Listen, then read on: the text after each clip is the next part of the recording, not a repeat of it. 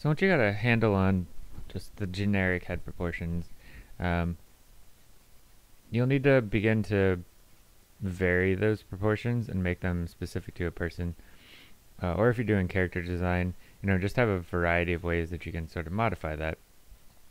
And I'm just going to run through like 5, 6 examples of how to go about that. And you're going to stick to the proportions and the alignments, but just by varying some outer contour angles and maybe some rough inner proportions and shapes for the mouth, eyes, nose, and ears, you're going to be able to create a great variety.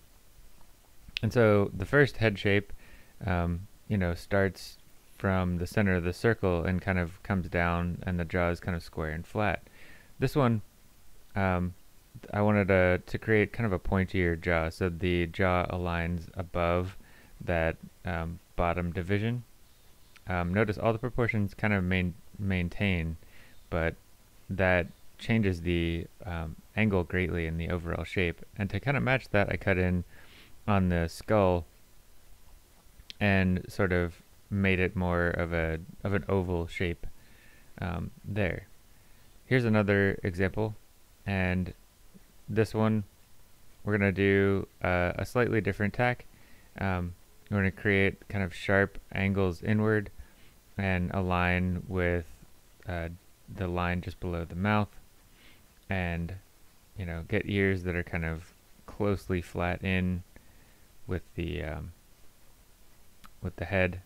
And then we're going to do kind of like a peaked top of the head, and so the actual bend into the top of the skull begins above the halfway point of that circle.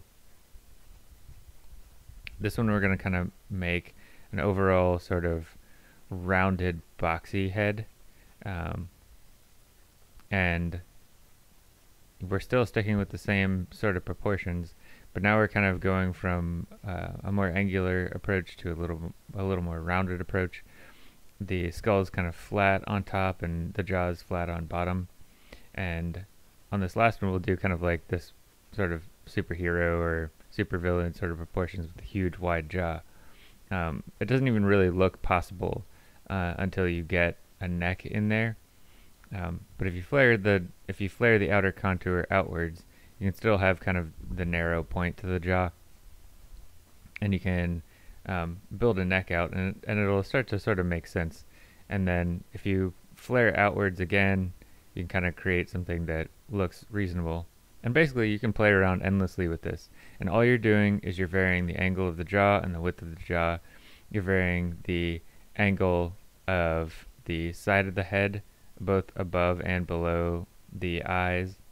You can vary the top of the head and how that interacts, and you're also going to work on where those points sort of intersect. Like if you change the angles greatly, they're going to intersect at different heights and widths on the head, but you're still sticking with that proportional grid. And that's what's kind of the coolest thing about this method, is that you're able to do a lot of variation while sticking to basics.